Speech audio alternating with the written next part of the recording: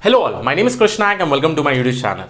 So guys, I had given you a problem statement in my previous video regarding data structures and algorithms, and that particular problem statement I had not completely defined. So now I'll give you an idea about competitive programming, and this will be the first problem statement. I know we have not completed data structures and algorithms. For solving this particular problem statement, you don't require any data structures and algorithms as such, because simple logic of code, you'll be able to actually solve this particular problem. And don't worry about the time constraint it is taking. Don't worry about anything, that how much time it is taking or how much memory complexity or space complexity it is actually taking up. So make sure that you try to solve this, search in the internet, try to search something so that you'll be able to understand.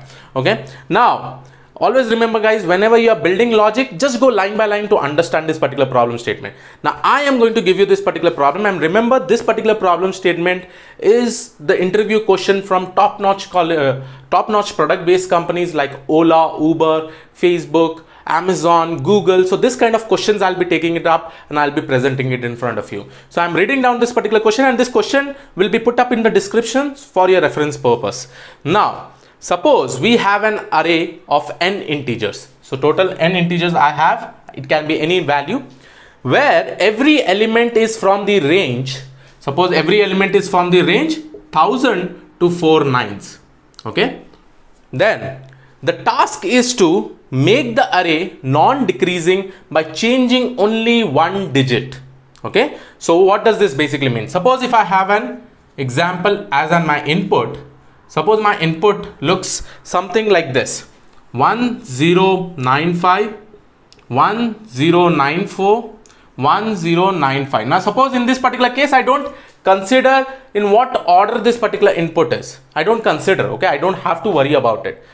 But my output should be in a non-decreasing order. Now here you can see that this may be an ascending or descending order, it is fine. But my output should be in the form of an ascending order or non-decreasing order, and I should be only able to change one bit.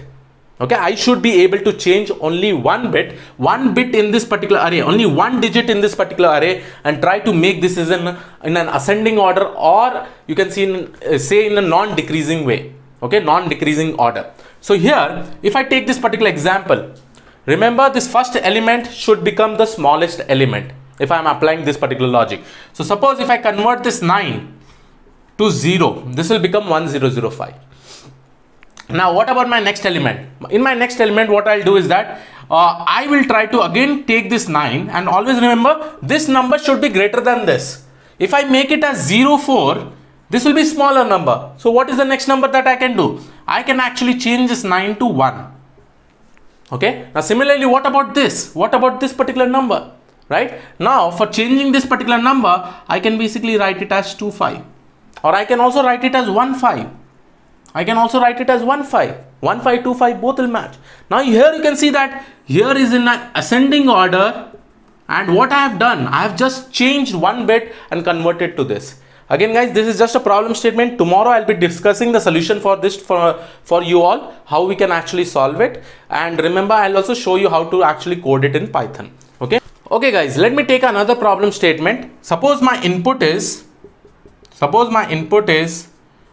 this many 5s, this many 4s, this many 3s, this many 2s, and this many 1s. Okay, now I should be able to write a problem statement or code in such a way that, remember, I should be able to convert this like how I have actually converted into this. Right, so I have to basically write a generic code. Now in this particular scenario over here, you can see my inputs is in descending order, from largest to smallest. Now suppose if I want to find out the output by applying the same logic, the output should look something like this. This 5 I'll try to convert this into 1. Now this will become the smallest element. Okay, now similarly if I try to convert this number, this 4 will get converted to 2. Right, now remember, this is greater than this. That is properly exactly fine. Now what about this particular number? This number I can take it directly also, right? I can take it directly. I can take this directly because this number is greater than this particular number. But understand, if I take it directly, what about this numbers and this number? That also we need to have a look. You need to take that thing into consideration. So in order to convert this, what I'll do is that I'll make this as 3033. And remember, whatever next number I'm choosing, it should be at least some difference should be there, not a huge difference, because it will be difficult for this particular numbers to actually change in that order then.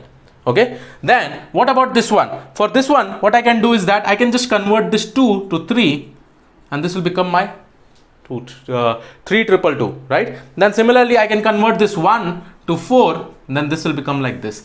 Remember, in this particular problem statement, you can change any digit from that particular array element. So you have to think of this particular logic, guys. This is what is competitive programming. I know you know how to code, but writing the logic, considering the time constraint, considering the space complexity, it is pretty much important. So again, this is just a problem statement, guys. Try your level best, like however you can.